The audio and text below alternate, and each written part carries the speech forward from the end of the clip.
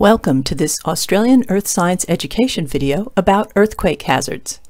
We are going to model the hazards of surface rupture and landslides. As you will see, these often occur together.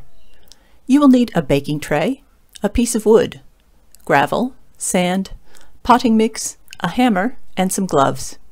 Wear the gloves when working with soil and wash your hands well after the experiment.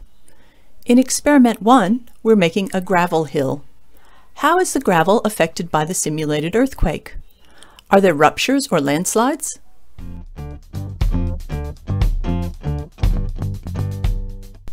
Experiment 2 has a sand hill.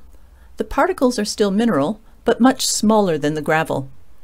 What is different during this earthquake? We can clearly see ruptures here.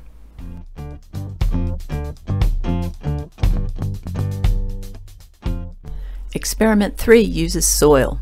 The particles vary in size and are not as dense as sand or gravel.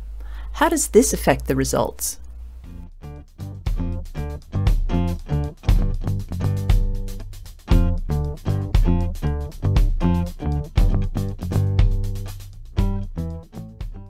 In the fourth experiment, we're combining all of the materials into a composite hill.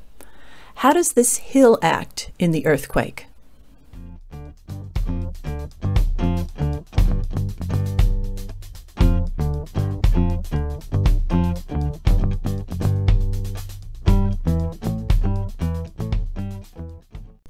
Let's consider the results of our experiment.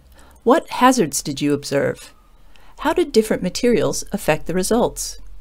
How could you improve this experiment? We hope you've enjoyed this video. For more resources, visit our website at ausearthed.com.au.